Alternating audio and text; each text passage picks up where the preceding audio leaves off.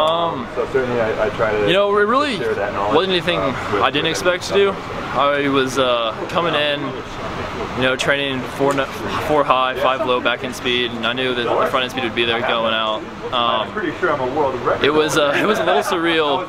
You know, I went straight on the last 15 meters, and I couldn't really tell where I was or where anybody else was. And I lunged for the wall, and when you lunge, you look over, and there was nobody else over there. Like that was where Caleb was, and I was like, oh man, I must be doing all right.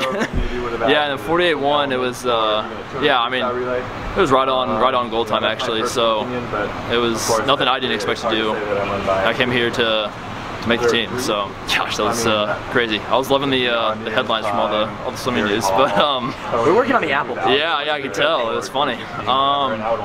Yeah, you know, it was a little more I don't want to say stress, but pressure, I guess, than usual. You know, being a first final and being the top seed was yeah, it was interesting, but I knew I had the swim to get on the team, so I had the swim in me to get on the team. So once it finally happened, yeah, it felt great.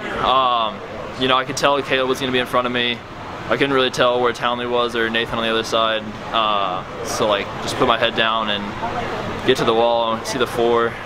You know, knowing that I got the relay spot and it was great. Yeah, I mean, yeah. Leaving trials last year, you know, I watched the parade of, like, you know, when they named the Olympic team and everything, and I was sitting in the stands, and it was just like, you know, it felt bad. I didn't want to have to like sit in the stands again and watch another team get named with me not on it. And so, you know, I think that's what motivated me all season, and yeah, what put together the swim. You have to stay confident in your own race strategy. I mean, you can't change what you know you can do based off what other people around you are going to do. You know, obviously Caleb was like, he's fast. You know, there's nothing about him that's not fast. But like, if he's gonna go out super fast, or if he's not, or if, you know, it's not worth your energy to worry about what everybody else is gonna do. You need to, you know, focus on your lane, your swim.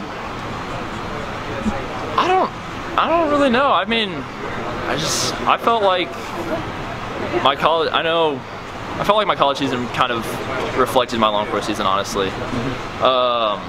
You know, I was 18.9, 42.4, and I was 43.4 last year and 49.4. So I dropped a second 100 free short course. I dropped a little over a second 200 free short course.